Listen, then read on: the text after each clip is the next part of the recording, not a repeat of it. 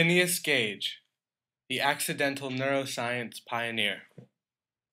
It was 1848. Railroads were being built all over the country.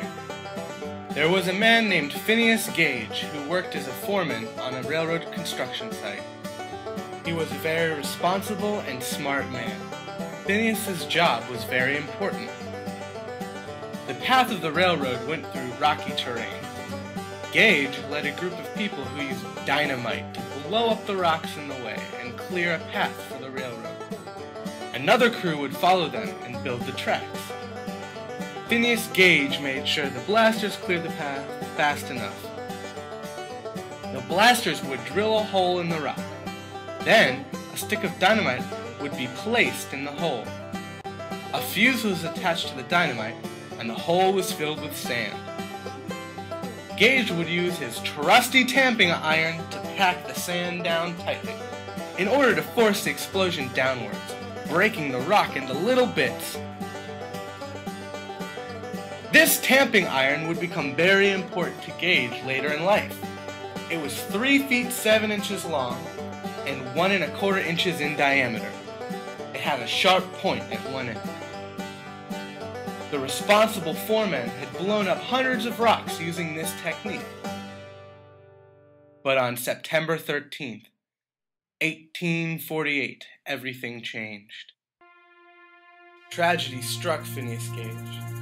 No one knows exactly what happened. Some say that a worker forgot to pour sand over the dynamite. Others think Gage hit the side of the hole, releasing a shower of sparks. But one thing is certain. The tamping iron shot out of the hole like a bullet from a gun. It hit Phineas on his left cheek, sharp end first, entering his head. Traveling with great force, it passed behind his left eye into Gage's brain, and flew out the top of his head.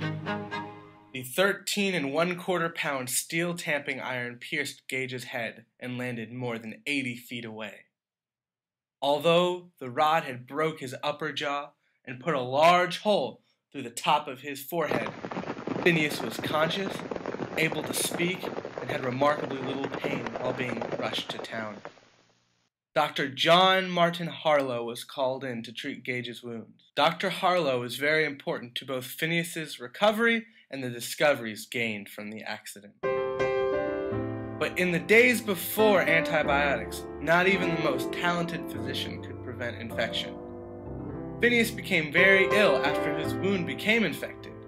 He had to be under the watchful eye of Dr. Harlow. Even after his bandages were removed, Phineas had lots of recovering left to do. It became clear that the once responsible and polite foreman had changed. Gage was a fussy patient that disobeyed Dr. Harlow's orders. He was childish and rude to the doctor. Something was very different about Gage. He wasn't just grumpy about the accident.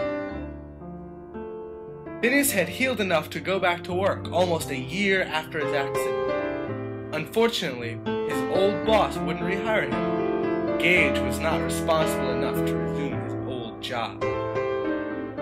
In need of money, Phineas traveled all over New England, showing off his injury in sideshows. He even went to P.T. Barnum's Museum of Oddities, New York City. Phineas liked working with animals, so he eventually got a job driving stagecoaches in Chile. He lived there for many years, until he got sick and had to return home. After suffering from seizures for many weeks, Phineas Gage died at the age of 36. He had no children nor a wife. Dr. Harlow never forgot about Phineas, his incredible injury, or the drastic change in his personality.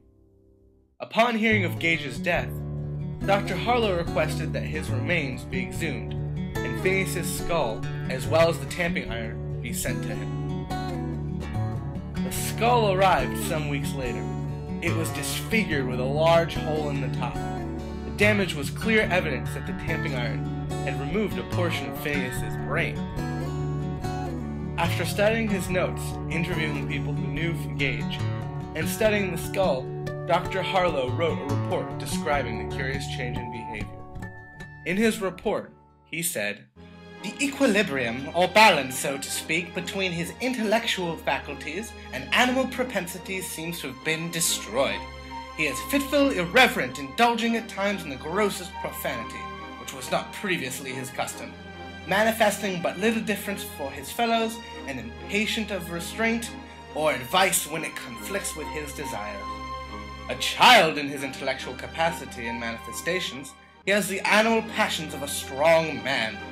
Previous to his injury, although untrained in schools, he possessed a well-balanced mind and was looked upon by those who knew him as a shrewd, smart businessman, very energetic and persistent in executing all his plans of operation. In this regard, his mind was radically changed, so decidedly that his friends and acquaintances said he was no longer Gage." Dr. John Martin Harlow. Using Gage's evidence, the medical community came to realize that the front portion of the brain was somehow related to personality. We know now that the area of brain destroyed during Gage's accident is the frontal lobe. It is the brain area responsible for intellect, responsibility, and personality. Using many modern techniques, researchers confirmed which parts of Phineas' brain was destroyed. Their findings were consistent with the changes in behavior reported by Dr. Harlow.